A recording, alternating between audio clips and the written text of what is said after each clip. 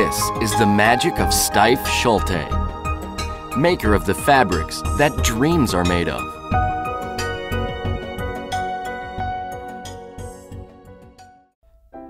Now owned by Steiff, this Duisburg-based company has been the provider of fine mohair, alpaca, and other woven fabrics for Steiff for more than a century.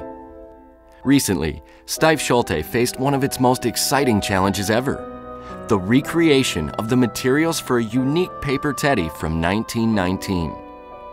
This unusual bear accurately reflects the time period in which it was created. The outbreak of World War I caused immediate, significant changes at Steiff. Margareta's nephews, Paul, Richard, Hugo, and Otto, all members of the company's management, left the company to serve in the war. Traditional toy-making materials became scarce. Production of playthings virtually stopped. In 1918, when the war finally ended, the nephews returned to Giengen to continue building the company. Life at that time was very difficult for people in Germany. Even basic necessities were in short supply. When demand for Steiff products returned, the company was faced with a serious shortage of raw materials. Mohair and felt were simply unavailable. However, one material, wood, though an unconventional covering for teddy bears, was readily available. Could wood be used to create a type of fabric? Steiff decided to try, and its results were successful. For a few post-war years, from 1919 through 1922, this fabric was used on core items including elephants, cats, rabbits, dogs, play balls, and of course, teddy bears. In fact, 19,556 teddies were made in this most unusual material. Today, original examples of these bears are among the most sought after of all Steiff collectibles. So it is only natural that Steiff decided to recreate this bear for our collectors, some 90 years after the original was first introduced. It took almost 5 years of experimentation to get the design and materials just right to produce a replica of this most exceptional bear. Working with an original paper teddy from the Steiff archives, Steiff Schulte was able to redevelop the special paper plush exactly. It was a challenging task, to be sure, but we're sure you'll agree the end result is certainly worth the effort.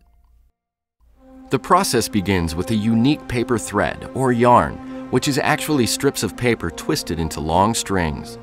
200 spools, or cones of this special paper yarn, are loaded onto a large frame, then threaded for transfer to a single, larger spool.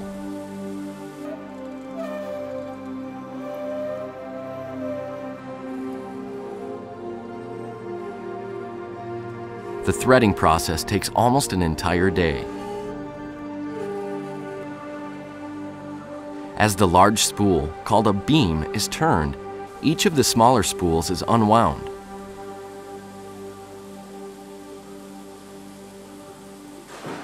Should a thread break, the entire process must be stopped and then restarted again.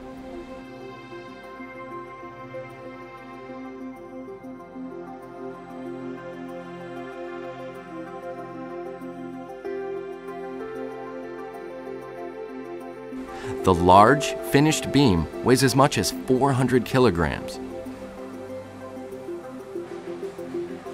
Once full, the completed beam is transferred to the weaving loom, one of many such machines at Schulte. At this stage, each loose thread must be tied with individual knots, all done by hand, before the weaving process can begin. This process is meticulous and time-consuming.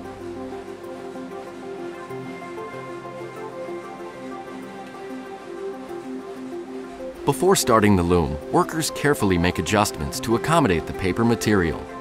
Since the same looms are also used to weave mohair and alpaca, the machine must be carefully calibrated to handle the special challenges of paper thread. After the machine is properly cleaned, set, and all knots have been tied, the thread is ready to be woven into fabric.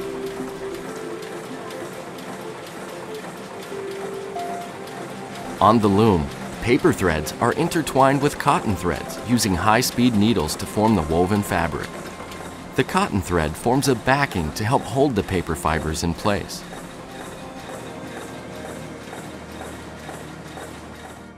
From the loom, the woven paper material is taken to quality control for its first evaluation. As the fabric is passed in front of a lighted panel, a technician thoroughly studies the material for any imperfections.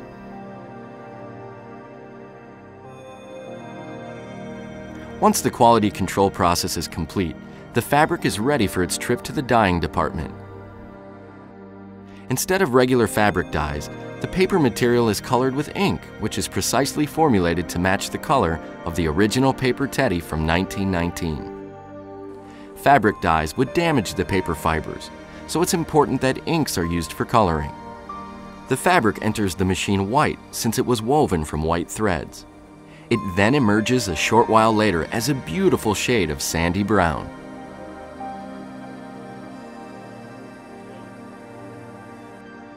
After dyeing, a thin layer of glue is applied to the back of the fabric to ensure that all fibers are completely secure. The wet fabric is then fed into an elaborate drying machine that is 4 meters wide and 20 meters long. Gas-powered flames heat the oven to dry the fabric without damaging the fibers. The dried fabric is placed on a special machine equipped with rotating needles. This brushing process separates all fibers and makes the pile stand straight up. Brushed fabric is then passed through a shearing machine, which works like a knife to cut all pile to the same length. This makes the surface equal and smooth. The completed fabric passes through yet another quality control check to check for any imperfections in either weave or color. Finished fabric is rolled by machine, then packed into boxes for its trip to Giengen, where it will be made into teddy bears exclusively for Steiff Club members. The Paper Teddy 1919 replica is a testament to the ingenuity and perseverance of Steiff as a company.